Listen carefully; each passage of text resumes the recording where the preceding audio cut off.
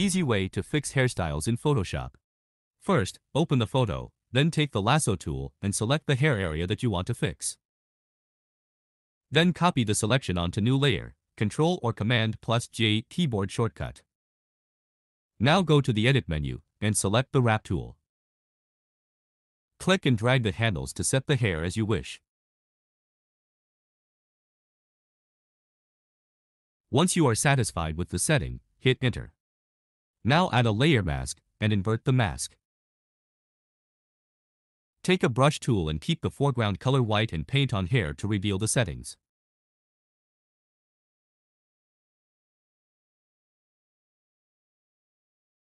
So here is the before and after results. Subscribe for more tutorials.